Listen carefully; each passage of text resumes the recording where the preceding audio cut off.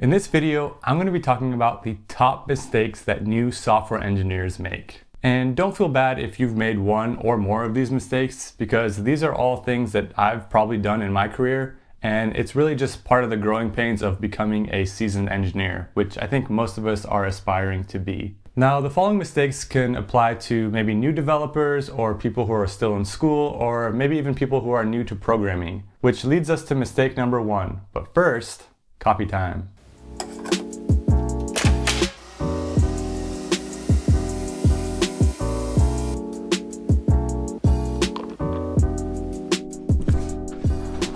All right, much better. Now, the first thing I want to talk about is a question that I get asked all the time, and it comes from people who are maybe coming from a different field who are trying to get into programming, and they always ask me, what program should I learn first? Some people say, hey, I want to be a full stack engineer, so should I learn JavaScript? That way I can learn front end as well as back end if I want to pick up Node.js. Should I learn Python because I want to get into AI and machine learning? Should I learn C++ because I'm really interested in game development? And my response is, you're still new to the game. You don't even know if you like programming. So my advice is just pick a language and try to get as good at it as possible. A lot of people go to one language and then after they kind of learn it, they switch over to another one. And I know it's great because you want to put a lot of programming languages on your resume, but at the end of the day, it's not really that impressive to know how to write a for loop in 10 different languages. I mean, that is kind of impressive, but it's not really applicable and it's not really useful. If you go into a programming interview and they ask you, what's the difference between an abstract class and an interface, you're not going to really know that until you really get good at a certain language. So I usually suggest a language like Python or Java, which is pretty easy to pick up, and then just try to master that language. When I first started out, I decided that I wanted to learn C++, and before I quit my job, I ended up taking a night class at a local community college. And I also ended up looking up tutorials on YouTube. I remember I watched The New Boston with Bucky Roberts, and it wasn't really after like 9 months of studying programming that I was like, okay, I quit my job and I decided to go full time. The next thing I wanted to talk about is writing unnecessary code because you think you might need it in the future. This is something I see all the time in code reviews. For example, I remember doing a code review once where it was a get from a database, but then they also wrote like an insert method, a delete method, an update method, and I was like, what is all this? And they were like, well, we might need that in the future, so I ended up just writing it now. And this really just ends up adding fluff to your code base, and it's stuff that might not ever be used in the future. And even worse, say someone looks at this in a few months or even a few years, they're gonna be like, why do we have all this code? I don't know why this is here, but then they're scared to delete it because there might be other side effects that it causes. So it ends up just staying in the code forever, and it's just really dead code and adds to the technical debt. Luckily, some IDEs will show if there is a reference to a certain function, but say something references that function and then that outer function never gets called. So you kind of have to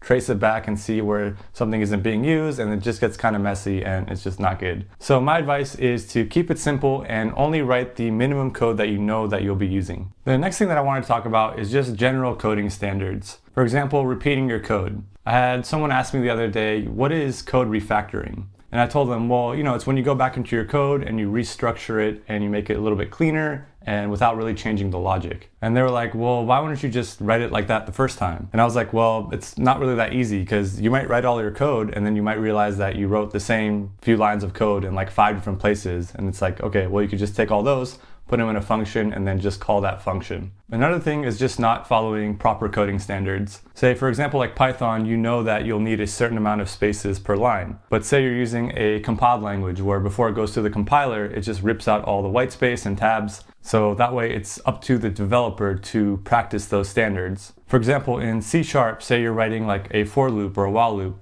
When you have your opening brace, you actually are going to put that on a brand new line. Whereas in Java, it's usually better practice to keep that on the same line. So in that case, you generally want to look at the documentation, like say Oracle for Java or Microsoft for C#, or also you could just consult with your teammates to see what you guys all agree on.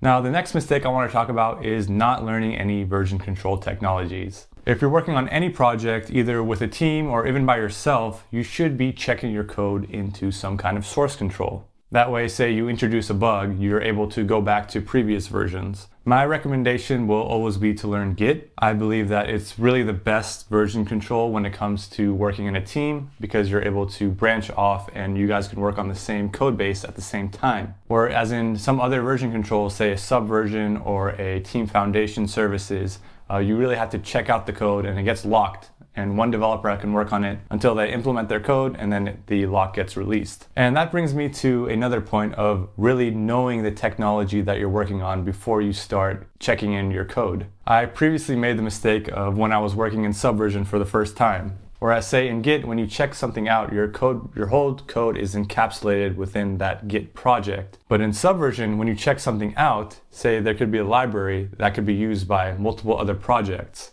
And I didn't know that. So I was like, oh, I don't need these libraries. Let me just delete them.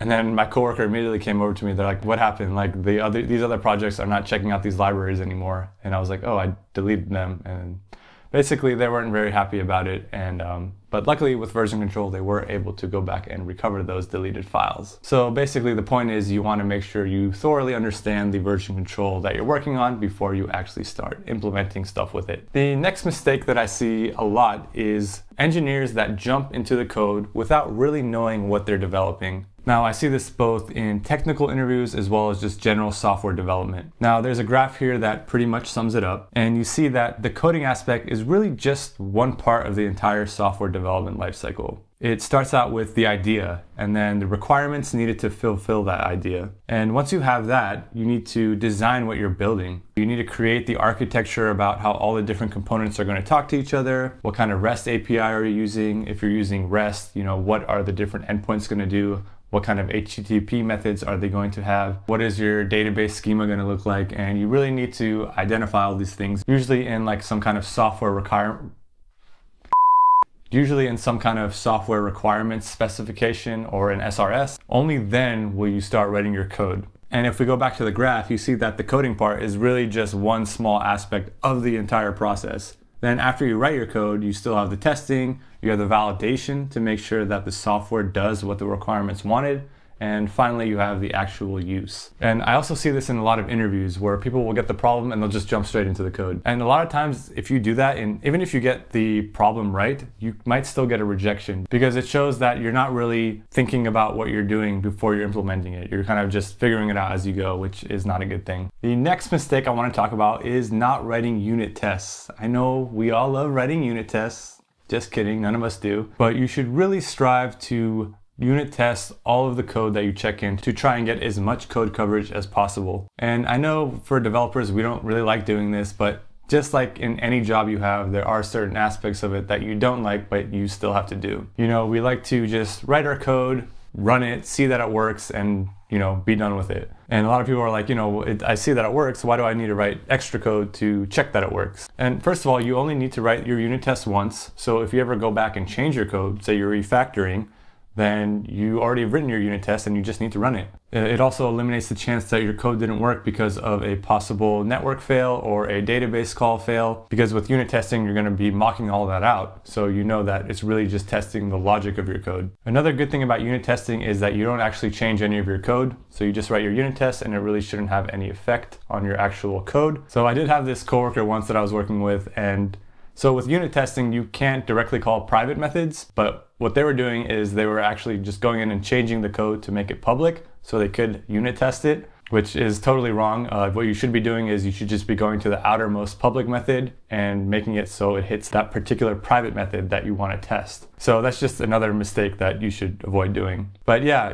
my company that I'm working at right now, they require to unit test all of the code that we check in. And I really think that that's a policy that really every company should enforce. And last but not least is not taking breaks. Now, this one is pretty self-explanatory, but our mind is only able to focus on something for a certain amount of time. That's why I say when you're in university, classes are only an hour and 15 or an hour and 20 minutes, because that's the study time frame of when our brain can focus the most. Now, I know it's really hard when you're wired in and you're in the zone, you want to just keep writing code. And this reminds me of a certain story that I have. So I remember I was working on an Android app, and I remember it was like midnight or something like that, and I was like, it's probably late and I should probably go to sleep, but I was like, no, I'm in the zone, I feel like I can finish this up. And I ended up writing my code and everything was working and it was amazing.